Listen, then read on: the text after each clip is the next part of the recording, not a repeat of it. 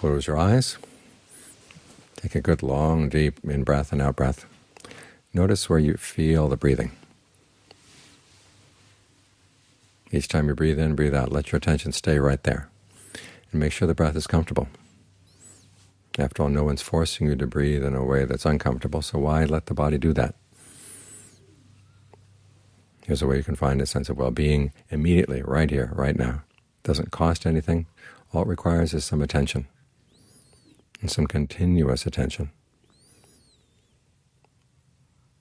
Remember, this is a gift that you can give yourself. Actually, happiness in general is a gift that you give to yourself. All too often we think that happiness is something that comes from outside. We come to the monastery, we hope for a blessing. And the monks are happy to give blessings. But the real blessing is the one that you give to yourself. When you're being generous, when you're observing the precepts, when you're meditating, you're giving yourself a gift of happiness, a happiness that's harmless, a happiness that lasts. That's the best kind of happiness there is. The happiness that comes from things outside, basically it comes from your past actions. You don't have much control about which actions are going to be sprouting at which time. Good, bad, whatever. But you can have some control over what you're doing right now, so that if bad things come, you don't get blown away by them. If good things come, you don't get blown away by them either. If you get blown away, you tend to get careless. So you want to maintain your stability. You want to maintain an even keel. In this way, no matter what happens outside, you've got a source for happiness right here. And it's not a selfish thing to be giving yourself this kind of happiness, because as I said, the happiness is harmless.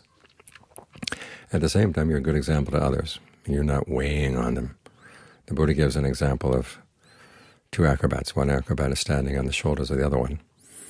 And one acrobat says, okay, you look after me and I'll look after you, and that way we'll come down from the pole. They were standing on the tip of a bamboo pole. We'll come down from the bamboo pole safely and get our reward. And the acrobat that was on top said, no, that's not going to work at all. I have to look out after myself, you look out after yourself, and that way we protect each other.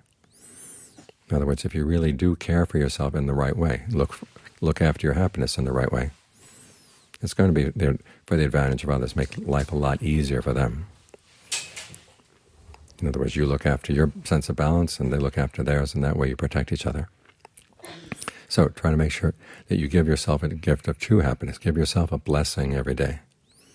You don't wait just for the beginning of the new year and hope for a blessing from somebody else. It's your actions, the things you do every day. That's your blessing. So ask yourself, are you giving yourself a good blessing or a bad one? Sometimes we do things that's hardly like a blessing at all. It's more like a curse. So you have to be very careful about what you do, what you say, what you think. That's your blessing as you go through the year.